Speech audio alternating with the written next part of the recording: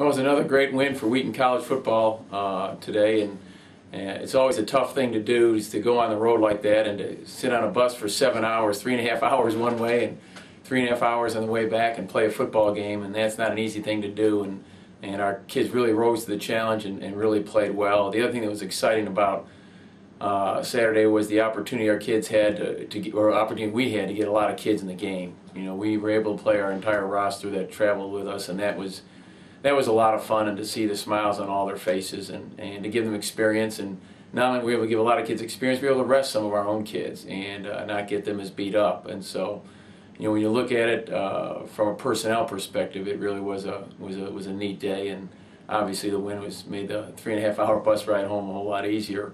But we're going into the frying pan right now when we go into our conference schedule. We got Illinois Wesleyan coming here for homecoming this coming week, and they are a good football team. They conference champs last year, playoff team, and they are a well-coached, good football team. They're 3-0, and we have our work cut out for us.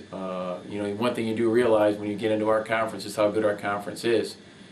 I think we've only got, when you combine the 24 games our conference teams played this past month, I think we only have 2 losses, and that tells you something.